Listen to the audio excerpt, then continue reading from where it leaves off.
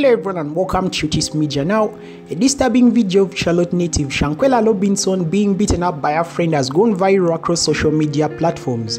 She was traveling with a group of people to Mexico on October 28th. Sadly, she mysteriously died within 24 hours.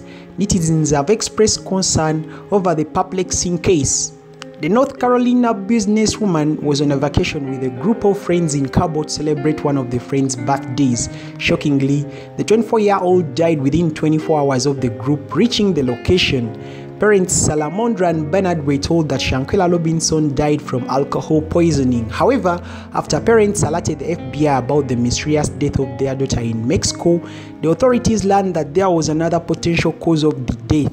In an interview, Salamondra revealed that her daughter sustained a broken neck and her spine in the back was cracked. Although an official statement on how the victim sustained the injuries has not been released, it may be due to her getting assaulted by her friends. In the gruesome video, which has now gone viral on social media, a woman can be seen beating up naked Shaquella Robinson in a room multiple times. The friends went on to record the physical assault in the room. Now remember, this is a developing story and I will be notifying you when new details emerge. All you have to do is to subscribe to UT's Media, turn on the notification bell just to make sure you get notified each time that I upload, and give this video a thumbs up if you find it informative.